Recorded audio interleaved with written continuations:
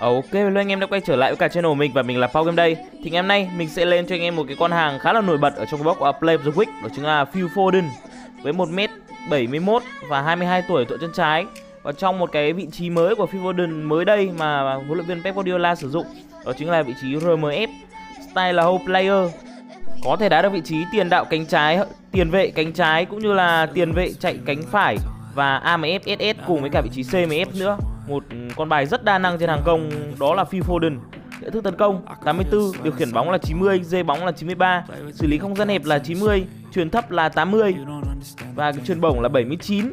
Nói chung là cái bộ chỉ số cầm bóng như là nhận thức tấn công cũng như dứt điểm là 84 của Phil Foden là rất tốt. Độ xoáy là 80 cùng với cả hiếu chiến là 70 nữa. Tốc độ 84, tăng tốc 88, lực sút 84, bật nhảy 57 cùng với cả cái tỷ đề là 63, thăng bằng là 93 cùng với cả cái thể lực là 79. Qua cái bộ chỉ số của Phil Foden có thể cho anh em thấy được là Phil Foden đang là một cái tiền vệ tấn công nó có một bộ chỉ số đẹp như thế nào. Skill là double tooth này, cut behind turn, long range curler, first time shoot và on chuck pass, true passing này, with to pass này, pinpoint crossing, low lost pass. Nói chung là cái bộ kỹ năng của Phil Foden cũng toàn là những cái hàng tuyển thôi. Khi double tooth này, cut behind turn, rồi cứa lòng ngoài vòng cấm, sút một chạm, rồi chuyền chọt, tạt xoáy các thứ Phil Foden đều có cả cho anh em để sử dụng Phil Foden. Và trận thi đấu đầu tiên mình sẽ để Phil Foden đá ở vị trí RMF anh em ạ. Một vị trí mà dạo gần đây huấn luyện viên Pep Guardiola đang sử dụng Phil Foden nhiều hơn ở cái vị trí này. Và ngày hôm nay mình sẽ cho anh em thấy được cái độ hiệu quả của Phil Foden khi đá ở vị trí này như thế nào. Đấy rồi, tình huống đầu tiên, ôi rồi đường chuyền cao phu là không tốt. Phil Foden đá vị trí này thì như nào, cũng như là cái style hold player lần này cũng như là cái phiên bản này nó đang hoạt động như thế nào. Thì style hold player ở phiên bản này là một cái style mới. Mình không biết là trước đây hold player có được gắn vào Phil Foden hay không, nhưng mà mình trải nghiệm phiên bản này thì thực sự đây là một cái phiên bản Phil Foden mình cảm giác là nó hoàn thiện nhất, khi mà mọi cái kỹ năng của Phil Foden cũng như là cái bộ chỉ số được thể hiện tốt ở cái phiên bản style hold player này. Tình huống đầu tiên của Harry Kane không được. Phil Foden ở phiên bản này sẽ có một cái lối chơi xâm nhập vòng cấm nhiều cũng như là tham gia tấn công nhiều hơn là cái việc là phải lùi sâu lại để kiến tạo cho đồng đội. Phil Foden sẽ có nhiều pha bóng mà xâm nhập vòng cấm cũng như là tung ra những cái pha dứt điểm từ ngoài vòng cấm và trong vòng cấm nhiều hơn. Và cái độ nhạy bén là rất tốt ở phiên bản này. Ôi, tình huống đầu tiên mà đội bạn bắt bài à? Đây là Phil Foden. Tình huống đầu tiên mà có lẽ là đội bạn đang lùi lại để bắt bài đường chuyền của Phil Foden, nhưng không, Foden không chuyền. Một màn ăn mừng cực kỳ ngạo nghễ của Foden. Chúng ta xem lại pha bóng vừa rồi.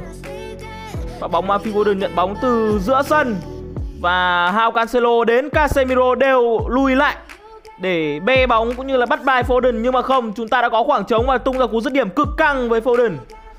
Lực sút của Foden cũng rất tốt anh em ạ, cũng là 8x rồi.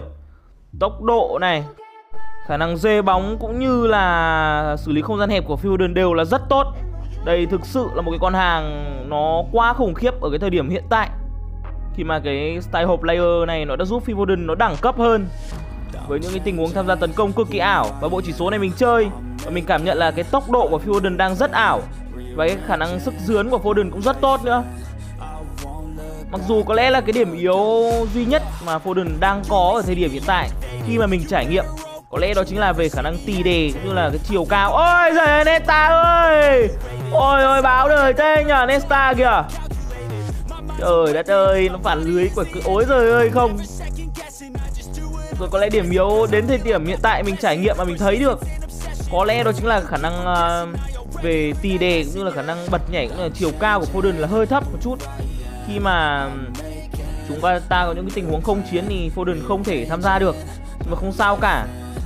Chúng ta sẽ khắc phục bằng những cái thứ khác của Foden như là cái tốc độ, như là khả năng dê dắt, khả năng xâm nhập vòng cấm, dứt điểm của Foden ở phiên bản này đều là rất tốt.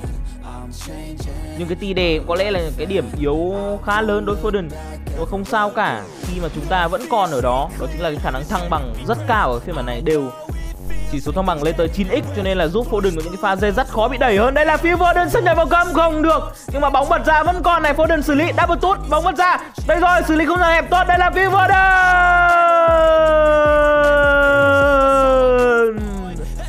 Một tình huống mà Foden xử lý cực kỳ tốt.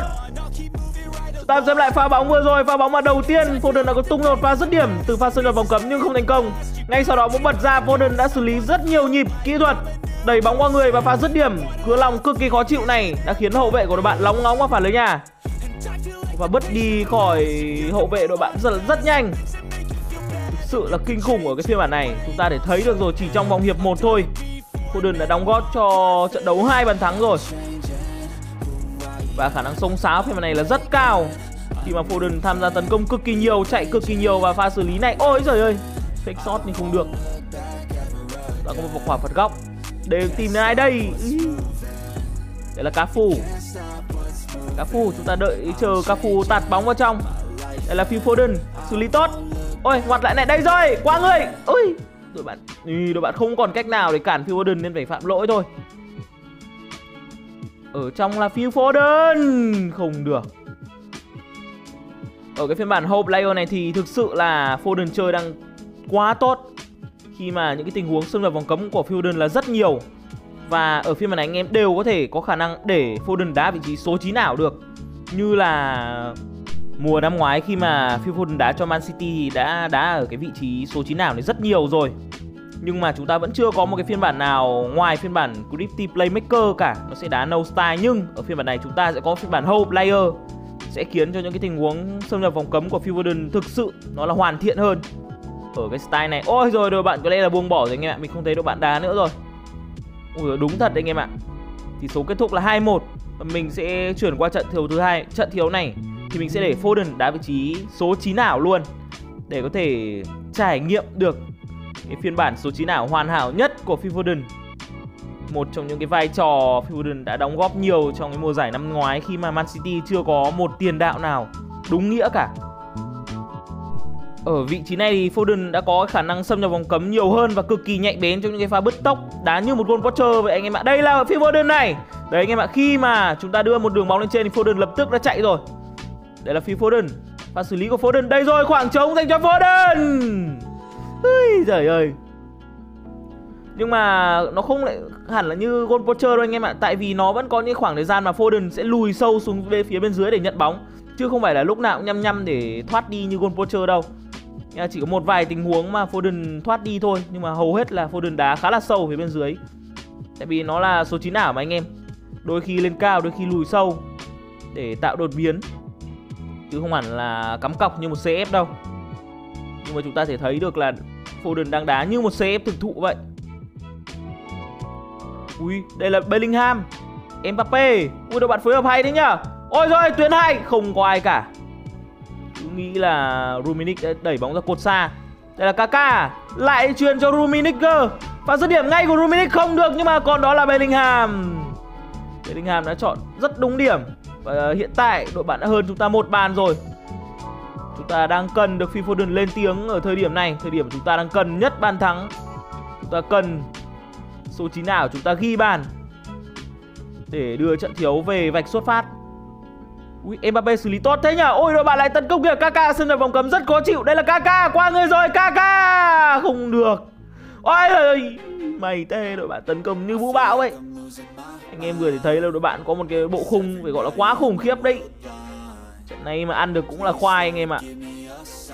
Ui ôi, chuyến hỏng rồi. À đây rồi, và cấp bóng tốt của Declan Rice. Và đây là Phil Foden, anh em thấy không?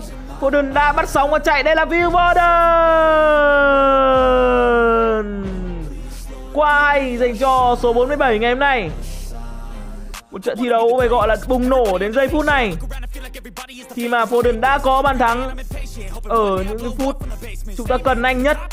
Ở những cái giây phút này thì Foden đã có pha bứt tốc lên, loại bỏ Nesta và tung ra một pha nã đại bác vào phía góc xa không thành.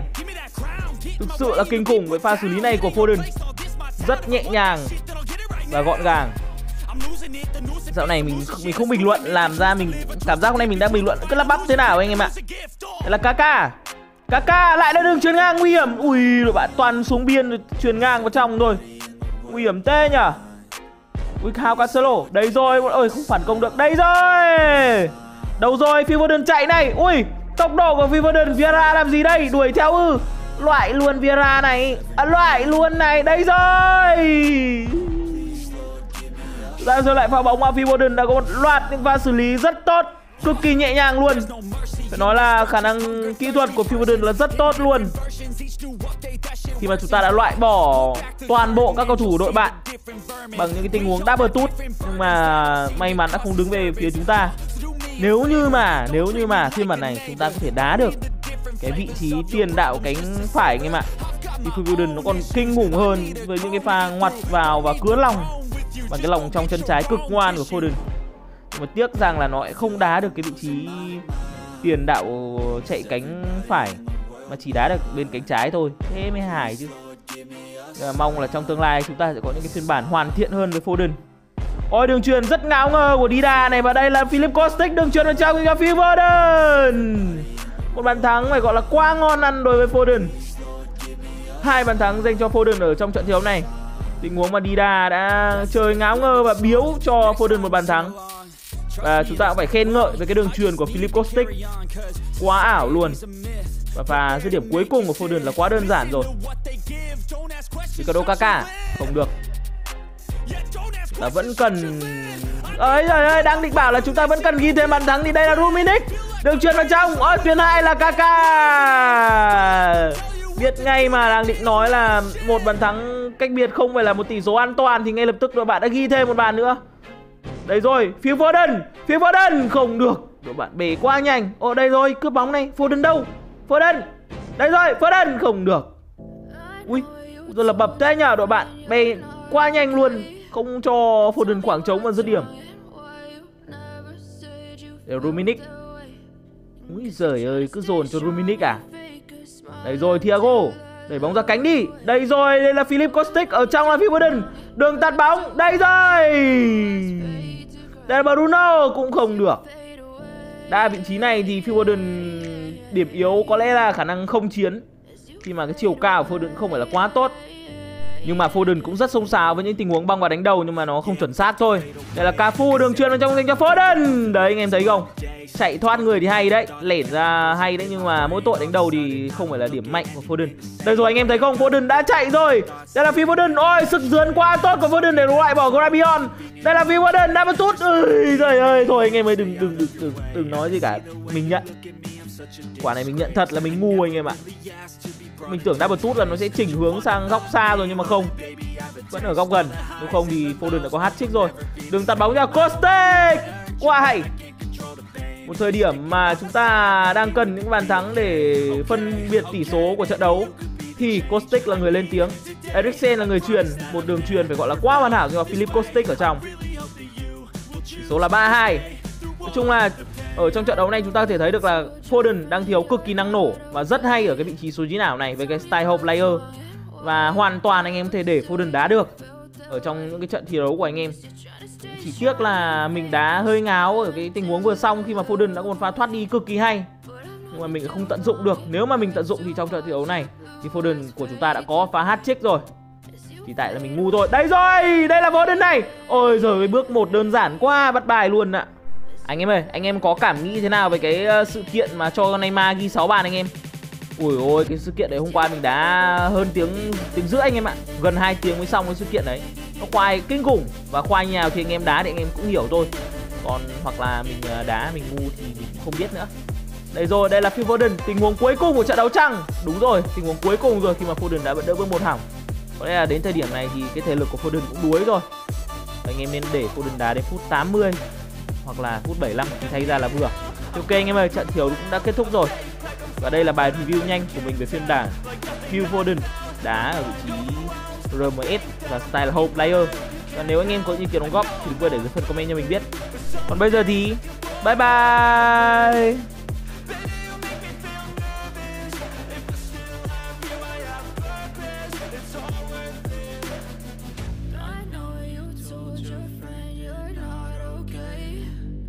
Tell me what's wrong and why you never said you